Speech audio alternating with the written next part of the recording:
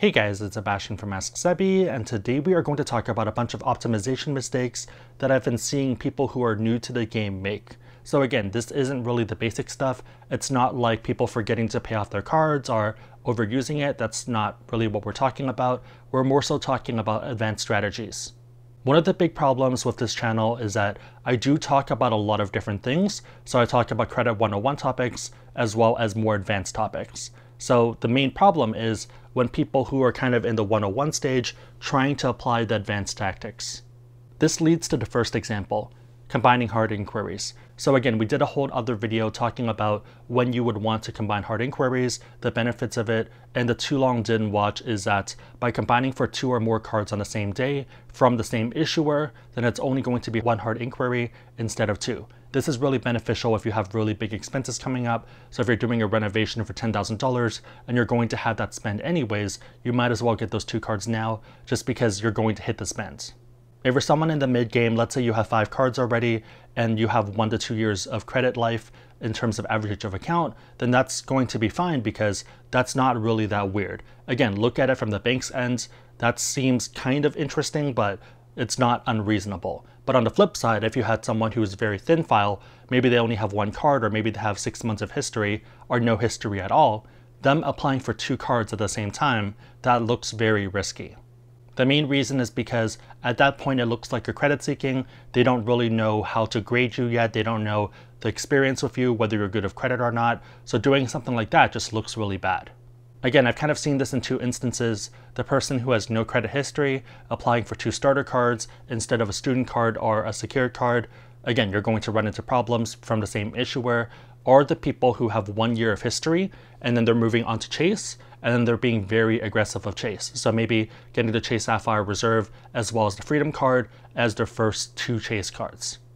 Mistake number 2 is related to this example, and it's people who have relatively thin credit files going for relatively high tier cards.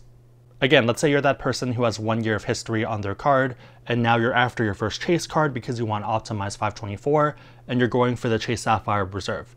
Chase has a really hard time giving you the reserve because the minimum starting limit is $10,000. So with a lot of the other cards, they can give you $500 or $1,000 or $2,000 to see how you can handle that first before giving you a high limit. So for them, that's a relatively low risk. If you default, if you run away with the money, $500, it sucks for them, but it's not that bad. But $10,000, that's a pretty big limit. Given that you're a thin file, given that they don't have any history with you, it's just really hard for them to give you such a high limit unless there is any other specific reason that makes sense. For most people, again, I'd recommend starting from a Freedom or Freedom Unlimited and working your way up, but it really depends on your circumstances. So the reason I say that is because there are some people who have significant amount of funds with Chase who can still end up getting approved for the Chase Sapphire Reserve. These tend to be expats, so people who are new to the country, maybe they're working in Singapore or India or London or somewhere else and moving here, so they have substantial amounts of money and it looks safer for Chase's end. In the past, the recommended number here was about $10,000 to $15,000, but again, I'm not sure whether that is still true or whether that number has increased. But logically speaking, I'm pretty sure if you were Chase private clients, if you had $250,000 in that account or among your investment accounts of Chase, they're not going to have a hard time approving you for some of those cards. On kind of a similar note, high income also plays a role. So again, I have seen some people who are coming out of school for investment banking or consulting who are making, let's say, 150 or 200K, and they're still eligible to get this card even though it's their first Chase card. And again, they might have had 1 or 2 other cards to build experience to kind of show it off, but then they're going for the high tier Chase card because their income is sufficient enough for Chase to take that risk.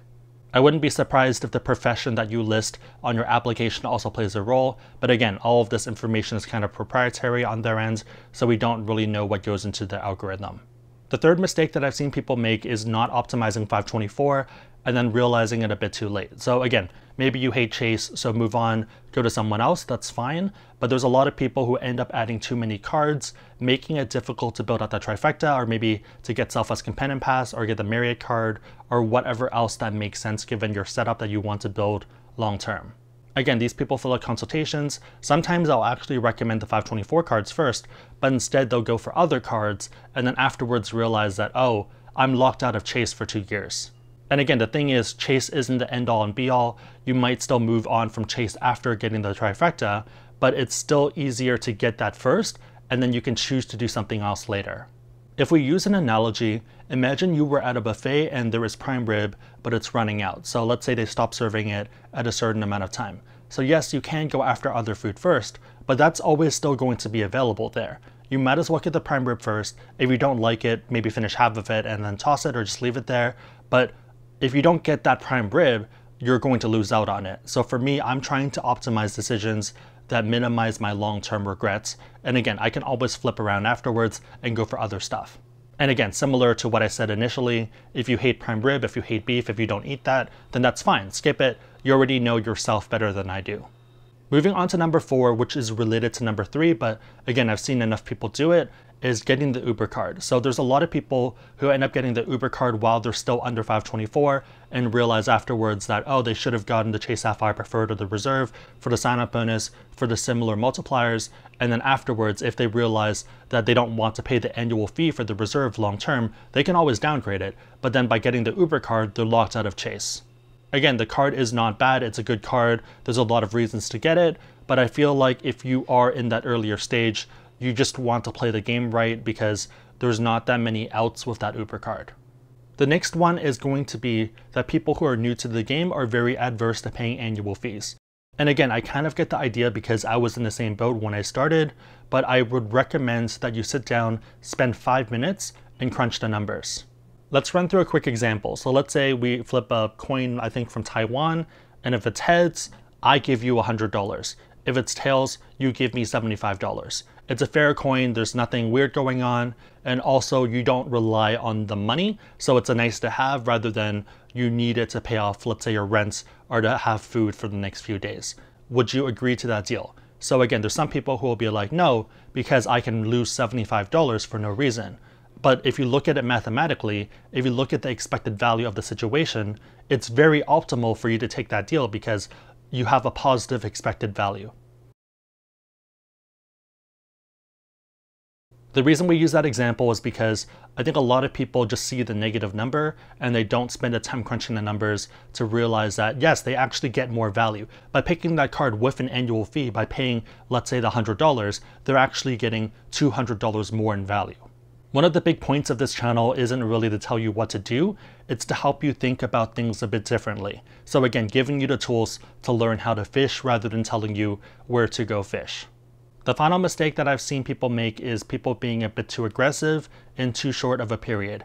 So again, I think look at it from the situation of how a bank would look at it. If there's one person who has a relatively short history going for 5 cards in 3 months, that looks kind of risky. But if you do pace it out, I think it's fine. And again, this one's arguable depending on what your strategy is, depending on how you want to play it. But also, I just want to help you guys maximize your approval rates. So I hope that was helpful, and let me know if you guys have any questions. My question for you guys is, are there any other mistakes that you've seen people make or that you've made yourself and that you want to share with other people? Let me know in the comments down below. If you like this video, give it a thumbs up, it really helps us out. And if you know anyone else who benefit from what we just talked about, feel free to share this video with them because it's probably going to help them out. But otherwise, hope you guys liked it. See you guys next time.